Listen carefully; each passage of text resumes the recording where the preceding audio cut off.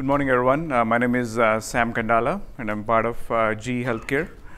I promise I'll keep it short, so I won't stay between you and the lunch here. So, so today's topic, I want to go through a little bit about how we are thinking. Generally, what's the trends in oncology as it relates to artificial intelligence, and broadly how the industry is looking at this space. And last but not least, as GE Healthcare, how we are supporting this cancer care ecosystem with respect to the artificial intelligence. By the way, my background is I'm engineer by training, so any deep medical questions, I'll be probably dodging that, so please bear that in mind. So with that, but of course, we are very passionate. We work a lot with closely with the medical community in terms of understanding the requirements, what's needed in this space. So hopefully you'll see some of the work we are doing in this. So firstly, cancer, as many of you are aware and probably be touched through the family in your close friends and all, it's one of the biggest disease burdens in the humanity here. Depending on the region, it's either number one or number two killer when it comes to the care pathway. And as you've seeing here, there's a huge burden across the globe, 18 million cancer patients, and it's projected to increase almost by 60% in the next few years.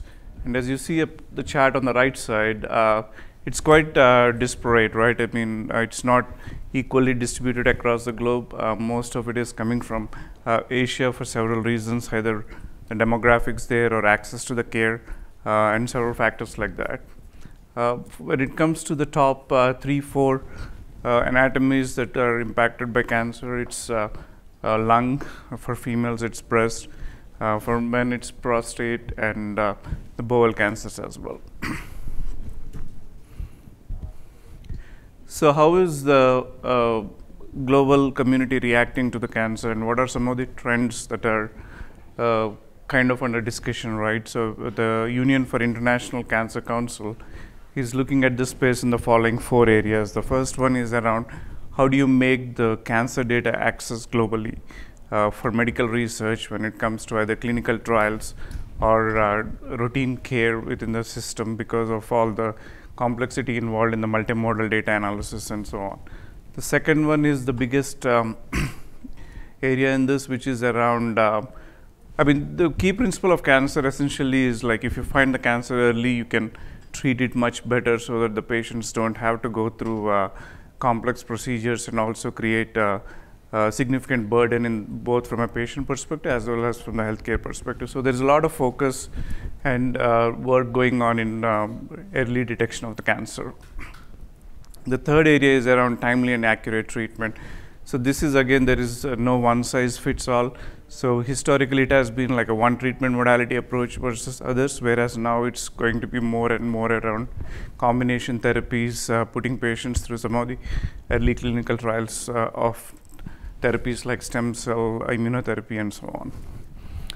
Last but not the least, how do you ensure the disease doesn't relapse and the patient doesn't have to go through the same process again, or even extend the life of the patient, right? So this is the fourth area. All in all, I think the key conclusion and most of the work that's been happening within the industry, government consortium is around like there is no one size fits all approach in the cancer care. So it has to be a lot more precision, personalized, so that you get the right outcomes at the right time. So given this backdrop, so how we are, or rather how industry is looking, the academics, the medtech industry and other pharma companies are in this space. So I listed few areas when it comes to how AI is already helping the cancer care continuum. So I listed few different areas which we'll touch at a high level by some case studies. So if you look at the clinical care pathway, so like I was mentioning earlier, finding cancer care early is a big area. So how AI is improving that. So I'll show a couple of examples. Then the second one is once you find the cancer, you have to accurately say whether it's a false positive or a false, real positive or a false positive. You need to make sure that the diagnosis is accurate. Then the third one is around selecting the right treatment. This is a big area around like both selecting the right treatment for the patient and also the right patient for the treatment as well. So this is another area AI is helping a lot. The fourth one is around once you select the treatment, how do you actually deliver it so that you actually attack the tumor and spare the healthy organs. So this is another area where AI is playing a major role. So the last but not the least, on the right side here is in the research and clinical trials. So this is more around identifying the biomarkers using multimodal data sets to kind of figure out what's actually causing the cancer and how do you prescribe the treatment across the care pathway. Okay, so if we go deeper into the clinical care pathway story here. So the first one, as I mentioned about finding cancer early. So I listed a couple of examples here that are proven to be quite successful in terms of leveraging AI for detecting breast cancer on the left, and here on the right side it's cervical cancer. The first one on the left is actually a program that's Boston based in collaboration with MIT and MGH, where the team has developed AI model that's based on mammograms, and it was trained with like multiple thousands of images. I think if I remember right, it's around like 90,000 images. And the intent of this is if the patient gets a mammogram and that image goes through this tool, that can predict if the patient has potential to develop a breast cancer in the next 5 years. So this is kind of an early detection type of an area. And the reason this type of models are being used is to design the cancer screening programs, because screening is a big debatable area where people refuse to get screened and things like that. So models like this can help make the judgment of like the public health policies. The second one on the right here is this is from I believe an Israeli company. So they are using a handheld device. It's called Canploscope. So the idea here is to quickly do a screening of the cervical cancers, if there is or not. They have AI built into this device that is trained by multiple real data from different patients in the past. So the doctor can quickly assess if there is early signs of cervical cancer or not. So there is a couple of examples, but there are a lot more. And leveraging tools like this, there have been discussions in American Cancer Society and other public health bodies, like when to start screening programs and how often the patient needs to go through the screening programs. So the first one is about detecting, finding cancer early, and this one is about assessing the cancer more accurately. So a couple of examples here. One is on the prostate cancer on the left, and the other one is on the lung cancer. When it comes to the prostate cancer, it's a very notorious tumor, and it's very hard to find on the prostate. And historically, MRI has been the major tool to diagnose prostate cancer. Of course, once you point the location, you take the other pathology tests and things like that. But what we are highlighting here is a new technique called multi-parameter MRI study, and that's a scanning technique of an MRI where it gives much more biomarker, not a straightforward biomarker information, but also like a initial signs of cancer. But it's a very complex information, and it's very difficult for a regular radiologist to read. So what AI is doing is take the multi-parameter MRI and kind of pointing to the radiologist that there is a potentially an aggressive prostate tumor. So that's for example in the prostate. And equally on the lung side, the issue with the lung images is on the CT, there is a chance for a lot of false positives, which is actually even more scary than the real positive, right? So you're traumatizing the patient, and they have to go through all sorts of different things here. I believe this is a program with Google AI lab. They have developed an algorithm to kind of detect what is a false positive based on the lung cancer. Again, it's an example of AI case. Just extending on that, this is a workflow technology related to the GE products. So we have a combination of coils for MRI on the left side and an ability to reconstruct the image at a much faster and more what do you call much more streamlined when it comes to the technician variability. And how do you present that image meeting the PIRAD score standards? So essentially, this suite of solution can enable the radiologist to do a quick prostate workflow exam in 15 minutes. So now coming to the cancer treatment aspect of the AI. So what I'm showing here is an example of a patient with a bladder cancer. And normally without the AI, it is very difficult for the doctor to know whether the cancer is spreading beyond the bladder and going into the lymph nodes and things like that. So the normal course of treatment is surgery for a patient like this without AI. So with this particular technique, what we can do is the tumor, the tissue pathology, you can segment it, and then you can analyze it more and see if there is any other lymph nodes on the adjacencies that are getting attacked by the cancer. So what will happen after this is the doctor will prescribe, along with surgery, a chemotherapy treatment dose as well, so that you kind of protect the surrounding area. A few more examples of selecting the patients as well as selecting the treatment. So we are also looking at, I mean, not only GE, several other companies are looking at the immuno-oncology space. As much as immuno-oncology is promising for leukemia and other kind of cancers, the biggest issue is the uncertainty of the side effects for the patient.